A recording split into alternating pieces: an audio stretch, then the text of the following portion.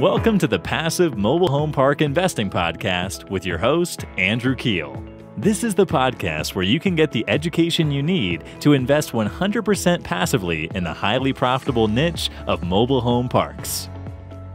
Welcome to the Passive Mobile Home Park Investing Podcast. This is your host, Andrew Keel, and today we have an amazing guest in CPA Noah Rosenfarb.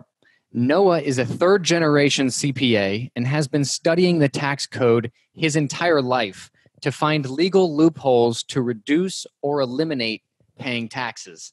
Noah is not just your typical CPA either, because he has over 20 years of real estate investing experience, and through 31 acquisitions, he's built a massive portfolio of 3,500 apartment units and over 500,000 square feet of office buildings and retail shopping centers. Wow. He is the Chief Investment Officer at Freedom Family Office. He personally serves as the primary financial advisor for entrepreneurs that want to convert their net worth to predictable passive income so they can live the life they want. Noah, awesome to have you, dude. Thank you so much for being with us today. With pleasure. I appreciate the invitation. So I would love to start out by doing just a quick deal review, to walk through like a sample deal, sample mobile home park deal where the purchase price is $1 million, just to make our math easy. And sure. I would like to discuss with you the depreciation basis but bonus depreciation in year one to make sure, my audience and I understand the tax benefits fully that real estate and mobile home parks specifically provide. So let's start out and assume the following. For a typical $1 million mobile home park, the land, let's put that at 30% of the purchase price is the land, and that'll be not depreciated. 35% of the purchase price, we'll say, is the infrastructure. And tell me if I'm wrong on any of these, but that's usually depreciable over 15 years on a straight line basis. And then we'll allocate the remaining 35% to goodwill, which is depreciable over 15 years, again, on a straight line basis. So altogether, with the infrastructure and the goodwill, that puts us at 70% of the asset's value that could possibly be depreciable over 15 years at an equal annual amount, right? Yeah. So this could equal, like on a $1 million property, this could equal around $46,000 per year. And, on the NOI on something like that would be, say at a 9 cap would be $90,000 a year, so that means you would potentially only be paying taxes on around $44,000, which is the 90 minus the 46. That's if you paid cash, right? That's if you don't have any interest that you're paying as well. Exactly. And it would go up if you had debt, right? If you had some financing on it. Yeah. And that's one of the amazing things about investing in real estate is depreciation doesn't affect the investor when it comes to the returns they're going to measure. The money that comes into their account, either on a monthly or quarterly basis, or the money that comes into their account when they refinance, all of that cash is really unaffected by depreciation. And so depreciation is really just this tax concept that says at some point in time, we're going to need to replace these assets that we're depreciating. So the government gives us a deduction for that. But the reality is that almost inevitably, if you own real estate for 10 or 20 or 30 years, it's worth more than when you bought it, not worth less. So it's just this great gift that the IRS has given us. That's a great way to put it. It's a gift for sure. And then if we touch on bonus depreciation, which is just another added benefit here, the depreciation on the infrastructure, which is typically about 35% of the purchase price, that can be accelerated from 15 years to 1 year under the new tax law right now. So with some limits, but certainly on $1 million park, you're going to get that all in year one, and so you'll pocket that $350,000 in depreciation. If you've got some debt on the property, you might get a write-off of more than you invested in the property itself. So, again, that's a pretty amazing opportunity if you know what to do with it. And maybe we'll cover a little bit about who gets that benefit and who doesn't. Yeah, and maybe you could elaborate on that, just to kind of tell the listeners, when they want, what a taxable loss, how they can carry that over to cover other income that they may have. Yeah, so anyone that's investing in real estate, you're either going to be one of two types of investors. Either you're a passive, limited partner, and maybe you're not a real estate professional. You're just investing in these deals because they're good investments. And for you, the rules are slightly different than for people like Andrew and I that are real estate professionals. The government says if you're a professional, you could take that deduction and offset it against any other income you have. So you mentioned I have a family office business, I have a real estate business, I have a few other businesses.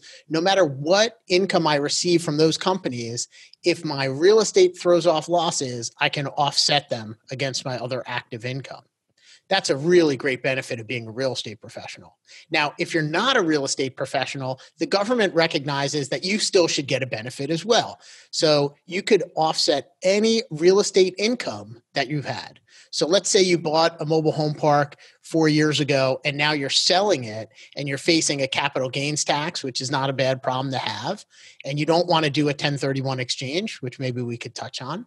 So you've got this taxable gain, but now you just invested in this new park that was $1 million, yet you put in 250 grand, the rest was financed, and you get a $350,000 write-off. That's going to offset 350,000 of the capital gain from the property that you just came out of.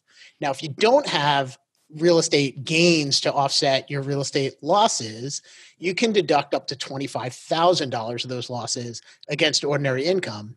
And the remainder is just going to carry over into a future year. So not too terrible, but a lot of times with the people that I counsel, if you've got one spouse who's actively at work, engaged in a business, and maybe another spouse, their primary role is really being a caretaker at home, what we're looking at is to figure out, is there a way we could make them a real estate professional? Because if we get to make them a real estate professional and you're investing in, 2, 3, 4 deals a year, and you're planning on doing that for the next decade, 2 decades, 3 decades, well, if your spouse could become a real estate professional and manage this portfolio that you're building, now you could start to take all those losses and offset your ordinary income. So that's one of the planning strategies that we look to implement if we can. I love that. That's super cool. Since you mentioned it, would love to mention the 1031 exchange and a 721 exchange. Maybe you could just kind of elaborate a little bit on those. I would assume most of our listeners understand what those are and have heard those terms before, but maybe you could just kind of tell us. Sure. And I'm a bit of, I guess, unique in that I don't really love 1031 exchanges. So 1031 exchanges are designed to take your profits from one property that you're selling and you roll it all into a new property. But what I've found over time, especially because I have LP investors in my deals as well, and I'll give you a great example. We bought a building in Texas a couple years ago. Everything's performed really well. We're ready to sell it at the end of the summer. We'll get about 4.5 times our money. So somebody that invested 250 grand with me back, a few years ago when we acquired the building, they're looking at getting back a little bit more than $1 million right now. If we did a 1031 exchange, that means they're going to have $1 million tied up into one property. And, my clients are wealthy and they certainly could afford to have that. But my preference is for them to diversify their risk, take that money and maybe split it up into 3 $350,000 investments that we'll make over the next 12 months rather than lump it all together into one single property. I think 1031s are really great for active investors. So people that are putting their own skin in the game, they're building their portfolio, they're trading up in value. They work really well for those people that have direct control and they're really putting all their eggs in one basket because that's the way you build significant wealth in a short amount of time. But for LP investors who are really looking at real estate as a way to diversify their risk, create passive income, have steady, stable returns, what I've found over time is that if you could diversify out of one property that's done really well, plant 4 more seeds, maybe in a couple different markets, a couple different asset classes, then we use that bonus depreciation, cost segregation, and we get those losses in the first year that you're investing in those other properties, and it could offset most of the gains that you had on the last one. I love that. That's high level advice right there. So thank you for sharing that. You mentioned cost segregation in a cost segregation study. Would you mind just kind of elaborating on that? We typically do those on the acquisitions that we purchase. Can you explain what that is to those that don't know what it is? Yeah. So again, we're talking a lot about depreciation, which is kind of this fake idea, right? That we're buying something and we're going to reduce the amount that it's worth every year. Now, some things like Andrew mentioned, you're going to deduct them 1/15 per year, and after 15 years, it's worthless. But the government has different rules for what you're allowed to deduct and when. So some properties or some pieces of a property, like maybe carpet. So if you have carpet or you have paneling inside of a room, maybe that's only 5-year property and you're going to deduct that over 5 years. Maybe your kitchen cabinets you could deduct over 10 years. And so when we buy a building, we send in an engineering expert and they go in and they assess from the purchase price how to allocate it to 5-year property, 7-year property, and 10-year property so that we're not lumping everything into this 15-year bucket or 27.5-year bucket. And we start to accelerate our depreciation through this cost segregation study. So it's an engineering study to divide up the purchase price into smaller parts. So instead of just land and building, we've got land, we've got the exterior of the building, and then we are breaking out the interior of the buildings into smaller component parts so we could depreciate it faster. Awesome. Yeah. Like the carpet, the hot water heaters, the, doors, paneling, everything is separated out. That's fantastic. Yeah. To jump into a couple questions, let's assume that a listener of this podcast has never passively invested in a real estate syndication before. What should they expect come tax time on their first syndication? Well, the first thing you should expect is not to file on time. So, if you're one of those people that, you've got to get your return in by April 15th, you should think carefully about who you're investing in syndications with and make sure that they are able to produce that tax return timely. Unfortunately, the way this business goes for a lot of syndicators, they don't get their K-1s out by the initial filing deadline and they go on extension. And for some investors, that's really frustrating. My perspective as a CPA and someone that's advising clients and making these investments, it doesn't really matter. You could go on extension. There's no real big deal about going on extension. But if that's going to get the hair on the back of your neck up, if you're going to be upset about it, make sure to confirm that you're going to get your tax return K-1 information on time to give it to your preparer so you could file your return timely. The second thing to consider is the K-1 that you receive as a passive investor might also have a K-1 for the individual state in which the property or properties are located. And if you're in Florida, where I live, there's no state income tax. But if I own property in a state where there is an income tax, I may be required to file a state income tax return in that state for the income I received on that property. Now, again, that's not really a big deal. There's some compliance costs around it. But if your accountant charges you an extra $300 to prepare your Georgia return, and your investment that you made is only producing, $1,100 or $1,300 a year of income, well, that's a pretty significant portion of the income to give up to the accountant to pay your filing fees. So just make sure that you're appropriately sizing your investment to take on this additional cost burden of the accounting compliance. I love that. Yep. That's a great tip.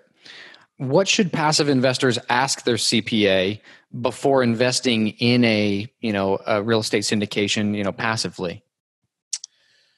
I think most people don't always go to their CPA for advice before they do something. They're typically going to their CPA after it's already done. And unfortunately, the professions encourage that in a way by the style of CPAs charging fees. So you're either paying a fixed fee for your tax return to be prepared after the year end. And if you want anything else, you're going to have to pay hourly to your accountant. And most people aren't that anxious to pay their accountant any more money. And most accountants really aren't looking to charge that hourly rate to clients because it tends to be inefficient. When you go to the person who's your tax preparer, usually they're the ones at the highest level, the partners in a firm or a sole practitioner preparer. And their time is the most valuable asset they have. The way that accountants make money is during tax season, they have people that are underneath them at lower hourly rates doing some of your work so that they're able to generate more than their hourly rate on the time that they're spending on your return. When you go to them asking for advice, it's not as profitable because they're the only ones that could give you that advice. So I would say certainly ask your accountant, see if they could be helpful in structuring your investment. You may find that if you're investing in multiple deals in multiple states, if you don't necessarily have an asset protection strategy, you're going to want to look at that. Maybe it's not the best idea to invest in your personal name. You want to decide with that accountant if you should be setting up any entities between you and that individual real estate investment. Perfect. Yeah, that's wonderful. And then, just to go back, I just remembered this. If our investors are investing in a REIT, or another option like an investment fund, does that depreciation that we talked about previously, will that still carry over and provide the same benefits to the limited partners? So in funds, they're typically passing through all the depreciation.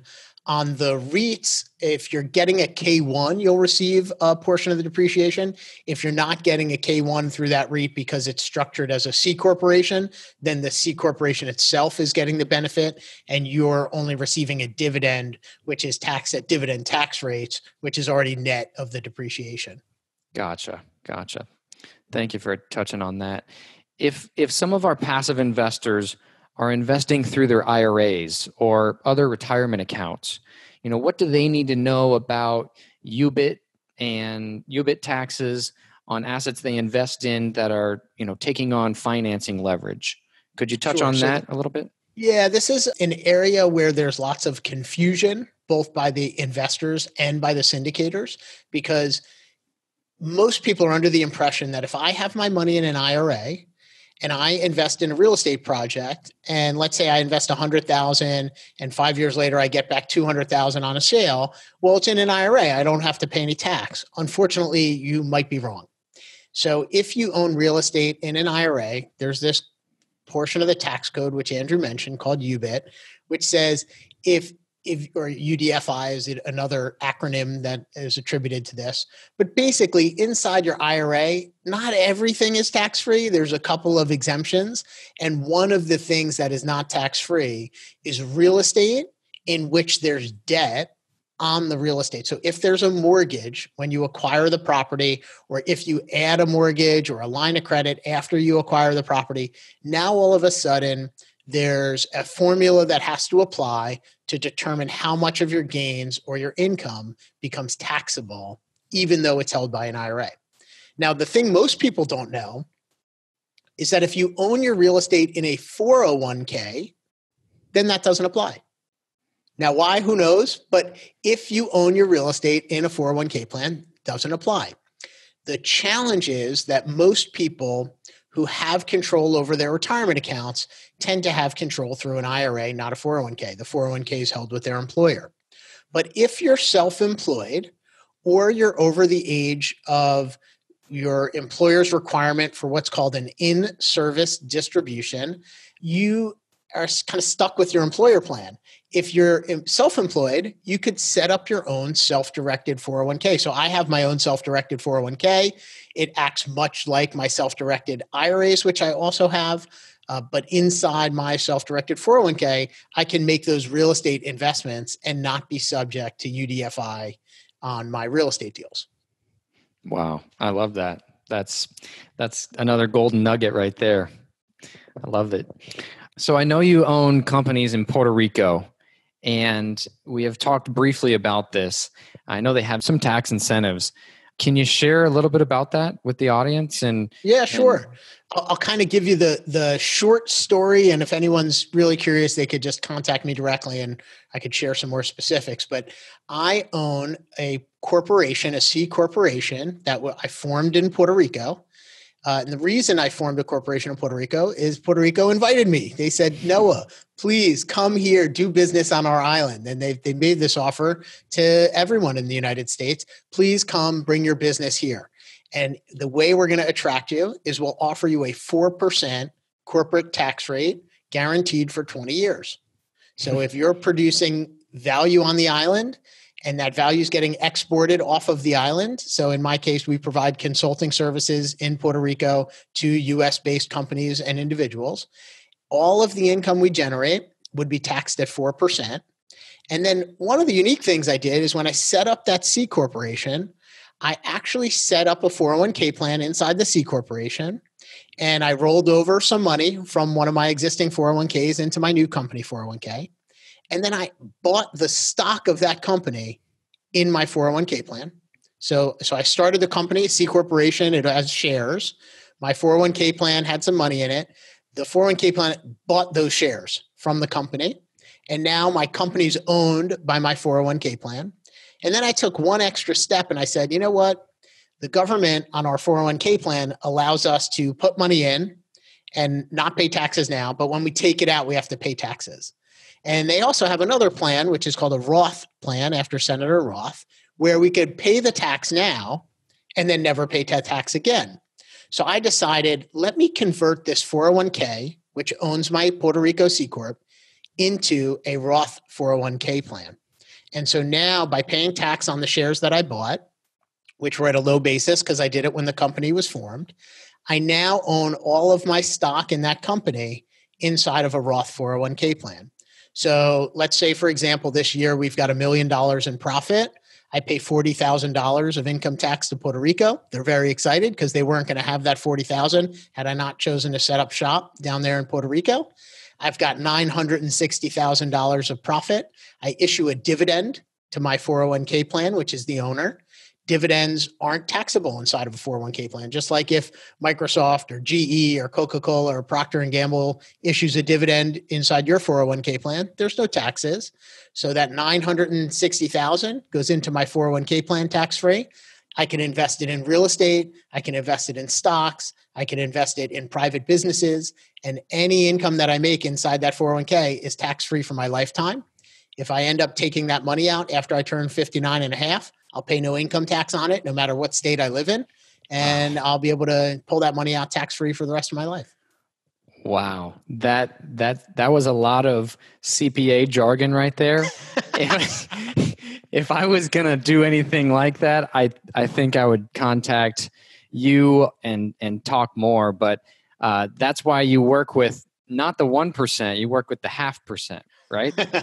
Yeah. We tend to work with entrepreneurs that have built a significant net worth. And now they're looking at how do they convert that into their passive income so that every month, whether it's 50,000, 100,000, 200,000 a month, they're just like clockwork receiving it in their bank account.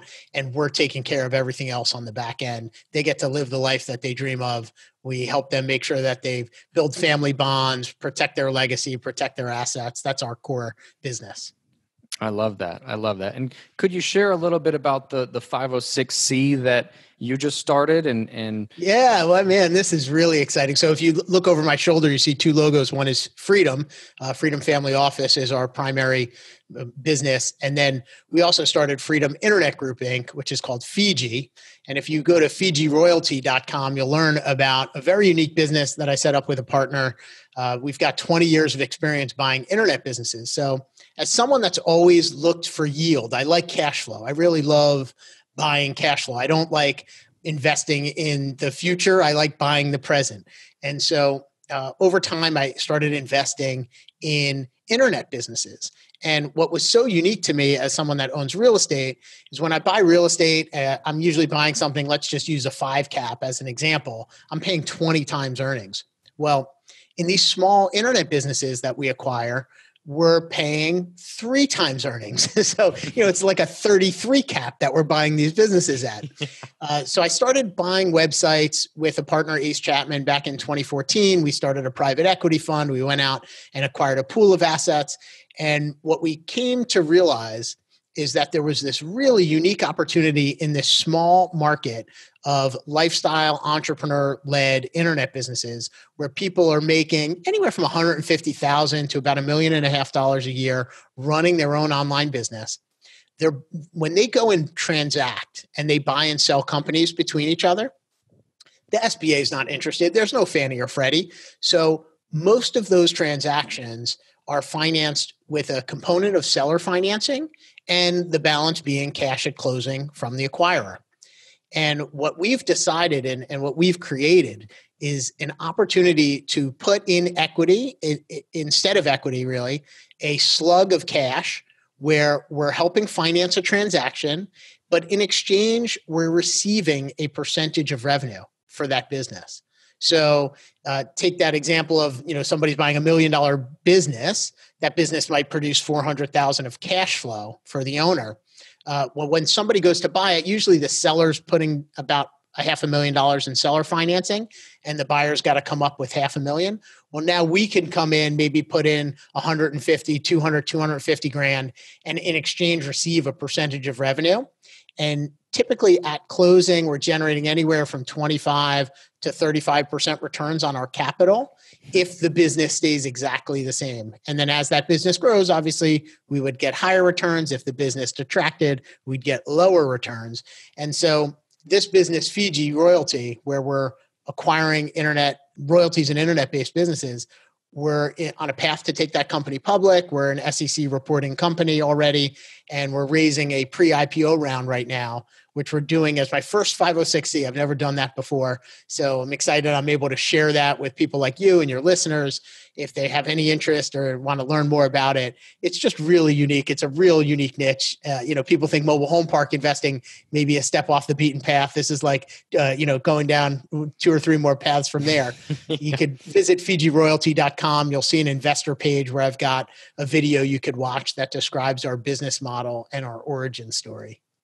I love it. Thank you for sharing that. It's super niche, and I love it. Just like mobile home parks, it's different. It has that stigma, but it's quote unquote alternative investment options. So, I started in 2012. I started an alternative lending fund, and so we've been investing in private debt for actually it's about 9 years now. And the same thing was true then. We were investing in private debt, typically to generate anywhere from a 6 to 8% return net of fees and expenses. Nothing big, no home runs, just short-term, high-quality credit.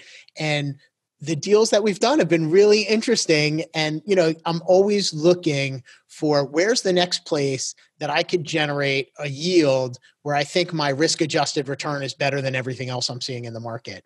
And so FIGI is one of those opportunities that's come to me through my, wild search through all the asset classes to figure out where's the best place to invest my capital. I love that. You're such an entrepreneur. You see most CPAs, and not every CPA, thinks real estate related, let alone, entrepreneurial like. So that's one thing I love about you. And, I really appreciate all the value you've added today. Thank you so much for coming on the show. Yeah, it's with pleasure, man. Awesome. So if our listeners want to get a hold of you, what's the best way for them to do so, Noah? So LinkedIn's always a good place to reach out. My name again, Noah Rosenfarb. If you're interested in real estate syndication, you could go to our syndication platform, which is investwithourfamily.com. If you're a real successful entrepreneur and you're trying to think through how to reduce your taxes and build your passive income stream and build that lifestyle that you really deserve, you could check out freedomfamilyoffice.com. And of course, if you want to learn about the power of royalties, you could visit FIGIRoyalty.com, FIGI royalty.com. Awesome, Noah. Thanks again for coming on the show. I really appreciate it. Enjoy. Thanks so much for having me. Yeah, enjoy the rest of your day. That's it for today's show, folks. Thank you so much for tuning in. Hey, are you getting value out of this show? If so, would you mind please going over to iTunes and leaving the show a quick 5-star review? I have a goal of hitting over 100 5-star reviews by the end of 2021, and it would mean the absolute world to me if you could help contribute to that. Thanks ahead of time for making my day with your 5-star review of the show.